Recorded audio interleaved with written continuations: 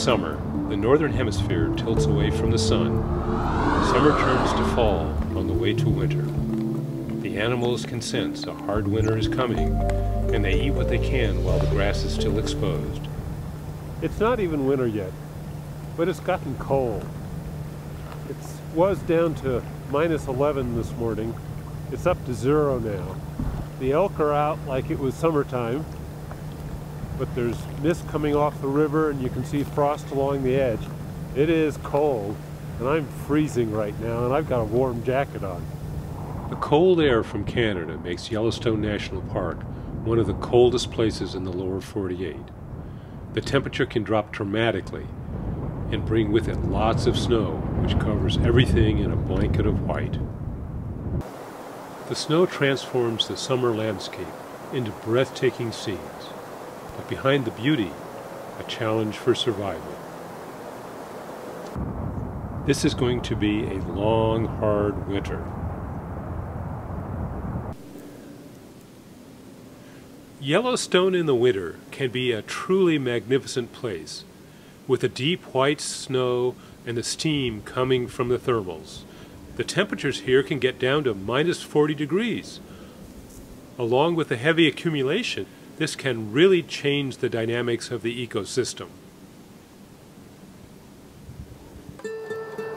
As the sun rises over the winter landscape, a magical world of light, fog, and new textures appears.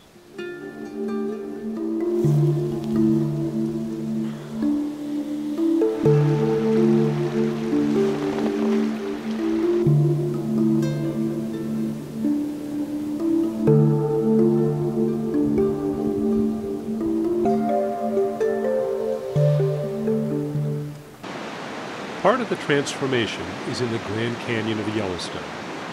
The Yellowstone River flows down into the canyon, creating the upper and lower falls. The falls can actually get covered over with a solid sheet of ice during especially cold spells. The ice will grow all the way to the bottom.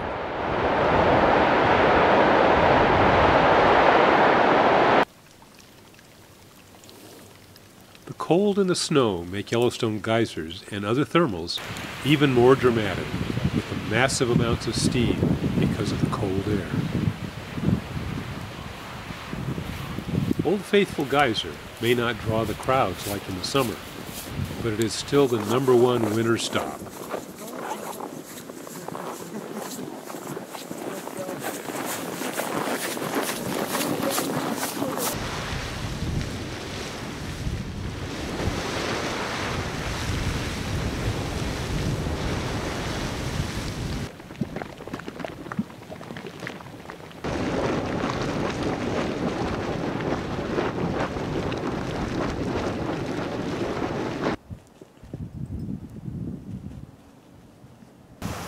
The steam freezes on whatever it contacts because of the cold.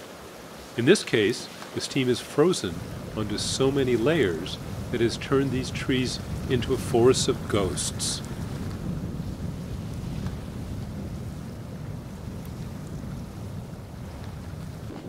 Steam builds up on these crystalline structures on the trees and grasses. That is called hoarfrost. The smallest form of life in the park are the extremophiles, which are the heat and acid-loving microorganisms. They survive the extreme cold only by living in the hot thermal waters. Cyanobacteria forms these colorful mats. Here is another form of colorful long-string bacteria called filamentous bacteria. The runoff from the geysers and hot springs creates warm spots that help other animals survive. The warmth exposes the grasses, which many of the animals need for food.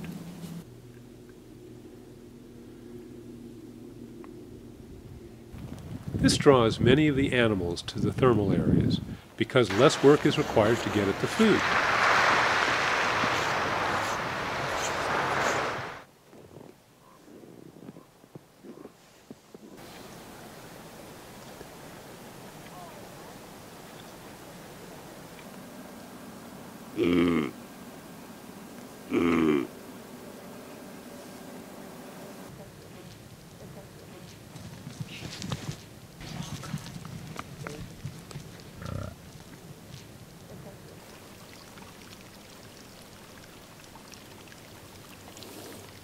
The geysers produce large quantities of hot water that flow into the Firehole River. This keeps the river warm enough that it seldom freezes, which provides a refuge and food for some of the animals.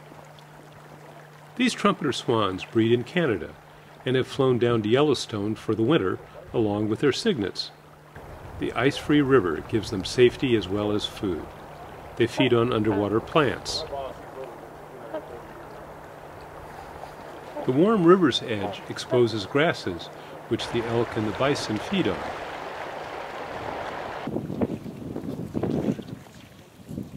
Away from the warm rivers, all this beautiful snow can turn Yellowstone into a desert, covering the plants that was the food for the animals.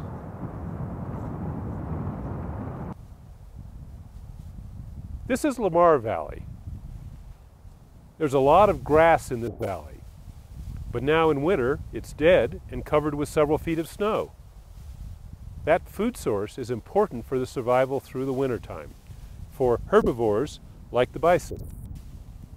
This is a field that the bison have dug up, trying to get under the snow in order to survive. The way the bison does that is to plow through the snow, using its big head and head muscles to push the snow aside and then dig down with its feet. That takes a lot of energy, but that's the way it gets to the grass in order to be able to survive. Bison are extremely adapted to survive in this environment. They have heavy coats and thick hides. Their big size allows them to carry a lot of fat, all of which gives them excellent insulation against the extreme cold. In general, the wolves will not bother a healthy adult bison. It is just too dangerous. They look big and slow, but in fact they can be fast, agile, and mean. When the snow becomes too deep or refrozen, then it takes a lot of precious energy for the bison to even walk. In the summer, the park is a large enough ecosystem to support most of the animals. But in the winter, many of the animals need a lower elevation to find food. This year, the snow in places became so hard to walk through that some of the bison took to the road to find a lower altitude.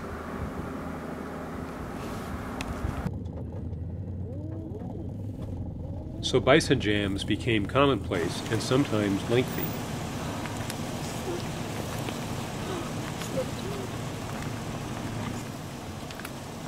The bison generally leave the park in three places: the west entrance near West Yellowstone, the south entrance and onto the elk refuge in Jackson Hole, and the north entrance by Gardner, Montana.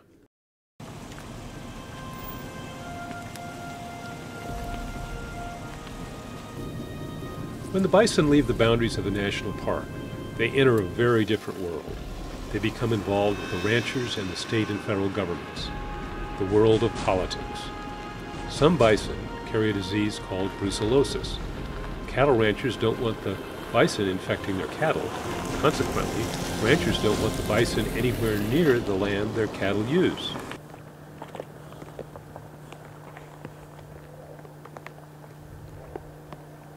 The elk have very different challenges than the bison. Both originally had the same annual range that included a lot of territory outside the park. Both are hunted outside the park. But the elk are not as well equipped to survive in an extreme winter as the bison. The elk are the largest mammal population in the park, numbering about 6,000 in the summer and less than 500 in the winter. The elk have small hoofs which sink deep into the snow and make it virtually impossible to run. The elk's chief predator is the wolf. The wolves are much lighter and have big paws that keep them from sinking into the snow. Snowshoes, if you will. The wolves are very wary of humans, so they are usually seen at long distances of a mile or more. The elk population used to be 20 to 30,000 before the wolves were reintroduced. The wolves were originally killed because of the ranchers' concern over killing cattle. They were reintroduced about 15 years ago to provide a natural balance to the surging elk populations. The elk can often be found feeding along the edge of a river. The water gives them some protection from the wolves. They are less likely also to go to thermal areas where there is less snow for fear of predators. The bull elks are large enough, and with those big antlers, are very dangerous prey for the wolves. But if the wolves can take one down, it is a big meal. Woody shrubs, such as what these elk are eating, don't provide as much nourishment as the dead grasses under the snow, but it can be easier to get to.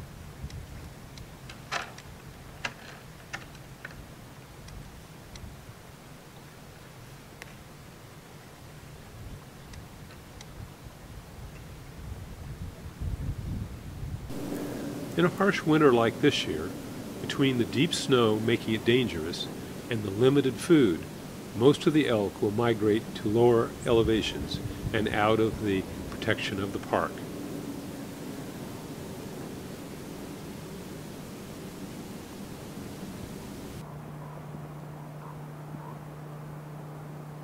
Pronghorns are very fast animals and quite a bit smaller than elk. They are often referred to as antelope, but in fact they are not a member of the antelope family. Their chief defense against the wolves is wariness and speed. In the summer, they can outrun a wolf, but in deep snow they are defenseless. These pronghorns have long since migrated to lower elevations and outside the park. The bighorn sheep can go where the wolves can't, and in the bargain find grasses sticking out of the steep slopes where the snow can't stick. Their concave hooves make them very effective at navigating the steep rocks. The snow is not as deep on the steep slopes, so digging through the snow is not as bad as in the valleys.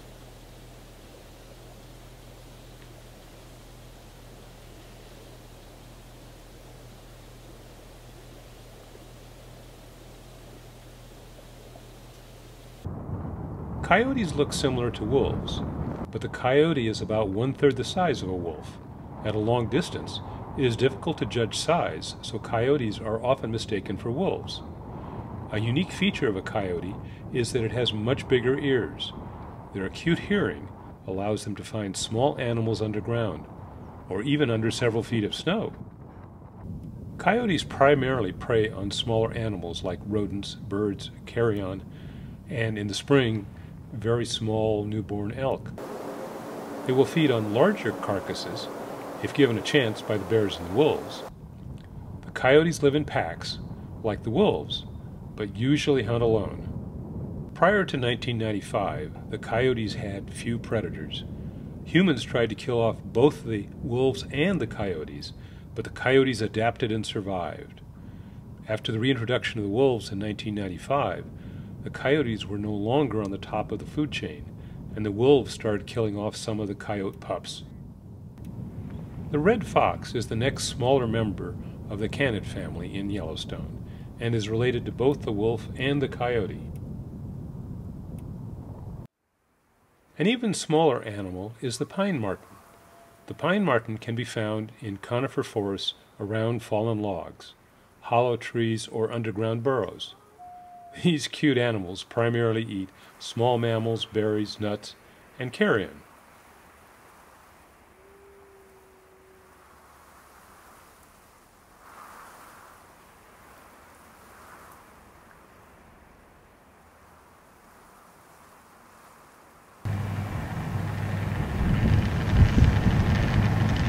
Our winter exploration is coming to a close. With the approach of spring, the snow is starting to melt at the lower elevations. The snow is disappearing, and the elk are returning to the park for the nutrient-richer green grass.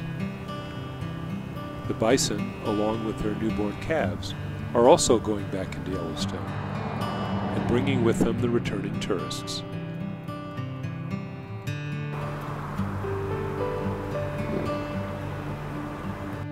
The green grasses of the upper meadows are the objective of the returning animals.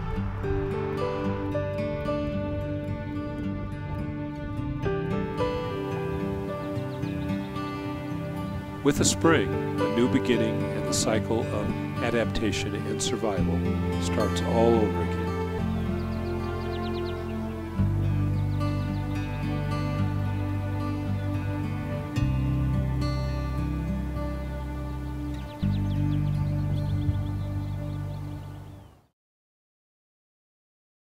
in Yellowstone! Whee! The snow!